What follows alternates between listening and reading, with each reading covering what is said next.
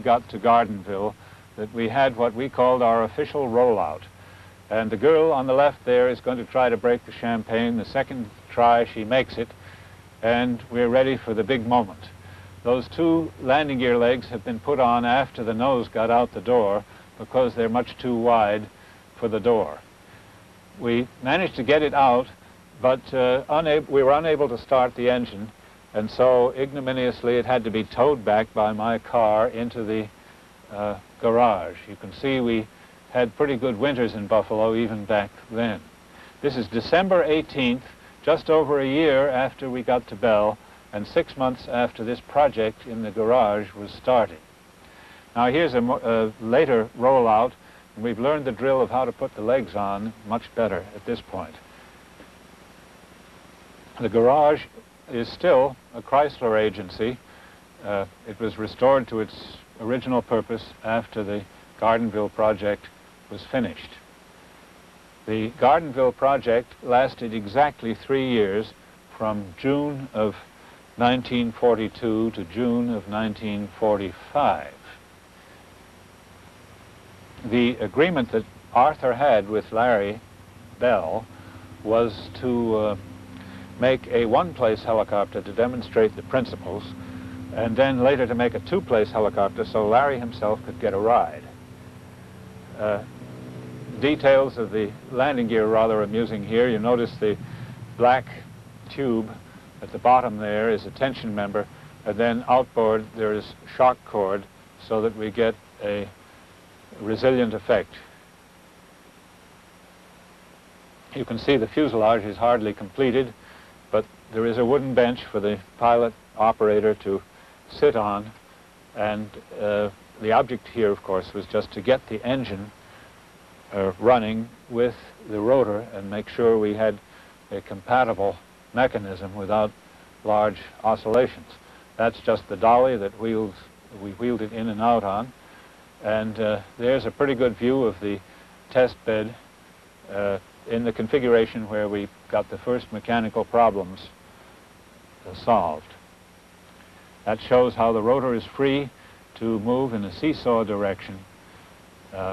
Here's our auxiliary power cart, the mighty APU, consisting of 2 batteries in series.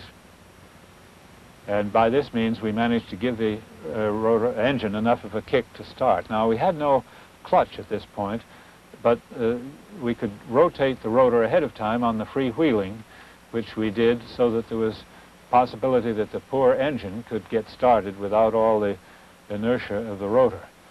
Nobody in the cockpit, you notice, not exactly recommended these days, but you can see that we're trying to work on getting the mechanism to run properly.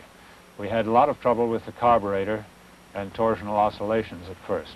Now here Arthur Young's trying his own helicopter, sitting in on that bench and testing out the controls to see if their sensitivity is about right and so forth. We're holding him by ropes, again attached above the center of gravity, to prevent him from sliding and slithering around too much. But he wanted to see, of course, right away whether we had about the right power, right control sensitivity, and so forth. Now that's just to illustrate the amount of wind in this case, because our first problem immediately encountered was very severe vibrations whenever he was hovering in a breeze of about 20 knots or so. We always said he flew about 3 feet up here, but he never quite got that 4th foot off the ground. About this time we had our first setback. We had a visit from a Bell executive who was a pilot, who felt that he should be the one to make the first flight. And so he came to join us one day near New Year's of '43. And here he is without his safety belt fastened, and he's holding on by means of the controls. Now watch very closely, because we're going to have our first bad episode here. He's thrown up through the rotor. He landed in a snowbank to the left there, and fortunately his injuries were limited to a broken left arm just above the wrist. In fact, in a matter of only days, he was able to go about his business. But we were set back considerably and took us a little while to rebuild our test bed. Here it is rebuilt. Notice that the engine is flexibly mounted in the pylon there, and that it's a vertical installation very similar to where the electric motors for the models had been, right in the center with the shaft vertical, which was part of our development problem I referred to earlier.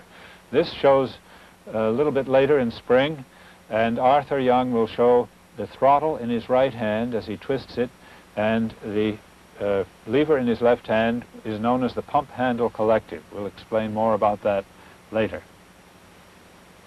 Now here he is running a test in the yard, and he is showing, he's tethered to the ground in the first place here, and I think you can see to the left of the machine along the fence there a cable. That cable is holding the machine. We do not have the beautiful shiny tail boom anymore here because, of course, we lost it in the wreck.